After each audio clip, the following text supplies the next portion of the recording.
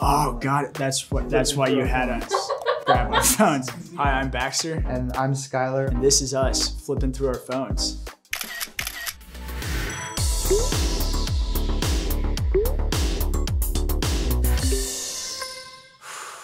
If you want to go first.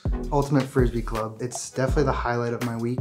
We've had so many people. We've had like 50 people like every night. Baxter dragged me out there. Yeah, he decided to quit playing football and play a race. Pursue Frisbee. Pursue Frisbee.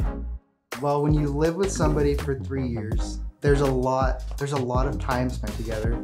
It seems a little bit like scary how like sometimes we'll just be like, Ultimate Frisbees tonight. Or, oh, I got a Taco Bell gift card. Let's go to Taco Bell.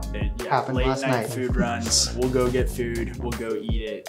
He'll pass out while eating it. Sounds kind of boring talking about it. It does sound kind of boring. But it's fun. I worked with a team. We did some product research for a multi-million-dollar company. We went and took a tour of a plant. We showed up in our business casual attire and there's fish slime around it.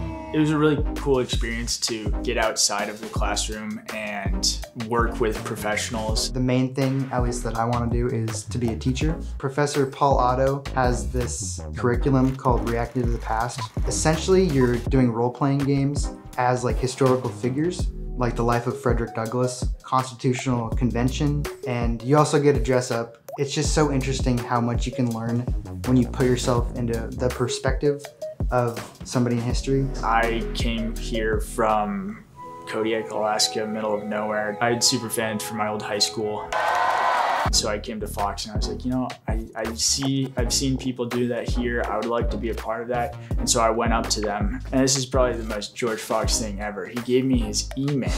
From then on, I loved hanging out with those guys, seniors, juniors, sophomores. That was one of the biggest parts of like the Be Known promise to me, showing up and being able to get into that culture like right away. So the 3 words I would use to describe my entire experience at Fox: intentionality, grace, and community. I think the 3 words would be exciting, inviting, and culture.